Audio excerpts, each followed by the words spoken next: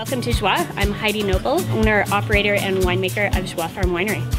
Joie started as an outdoor cooking school and gastronomic guest house, summer of 2003. Joie was started by a poor cook and waiter in a farmhouse. That is a true story. It was our dream to make wine when we first came to the Okanagan Valley, but making wine is super capitally intense, as you can well imagine, and we had no money. I'm a formally trained chef and sommelier. My partner at the time had spent a lifetime in restaurants and was also a trained somm. We had both also worked in the import wine business. So on the sage advice of Sinclair Phillip, he said, Heidi, you need to use what you have. The bread is in the bed. So we opened our farmhouse, which was sort of a late 70s brown stained farmhouse. We gave it a quick coat of red paint, as you see now with this new farmhouse. So that's what this bright red is about. It was the only money this poor cook and waiter had to make their farmhouse legit. We ran gastronomic weekends, including big long table dinners way before they were the cool thing to do. We gave outdoor cooking classes, market tours, wine classes for 4 summers until we were ready to make wine. Halfway through that process, we started to rent space at Poplar Grove Winery. We had 7 credit cards. We took $90,000 off in cash.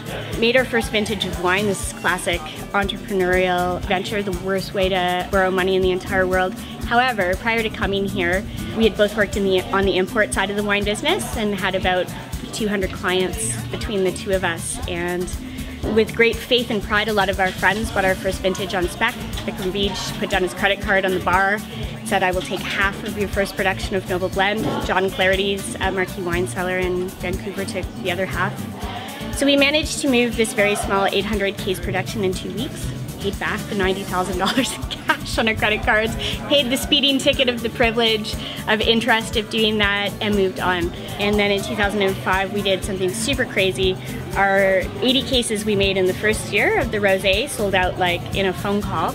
So we made 1,200 cases of rosé. Our neighbors thought we were crazy, like super crazy. This is back in the era of BC winemaking where people still called rosé blush. They thought it was white Zinfandel. They thought it was supposed to be sweet.